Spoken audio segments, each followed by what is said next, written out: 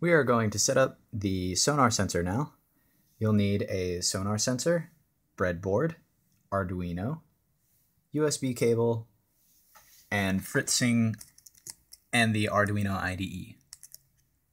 Once you get fritzing open, you can go to File, File, Open,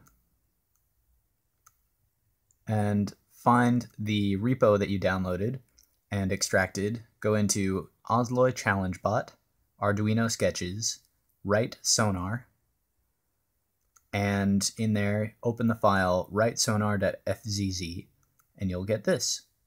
You'll see here that I have the sonar sensor hooked up with red, yellow, white, black. The red is power, the black is ground, and yellow is trigger, and white is echo.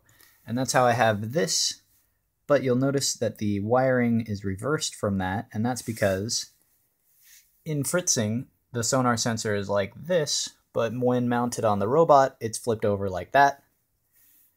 Once you have those things set up, you can do the wiring in real life like it is in the fritzing schematic, and then go to the Arduino IDE and go to File, Schematics, or Sketchbook, and down to Write Sonar.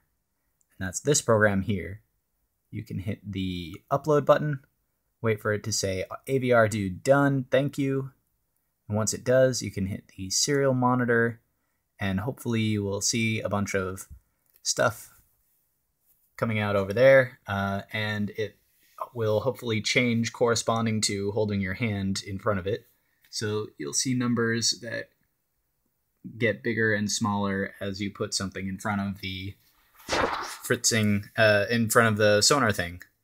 And that's how to set up the sonar sensor.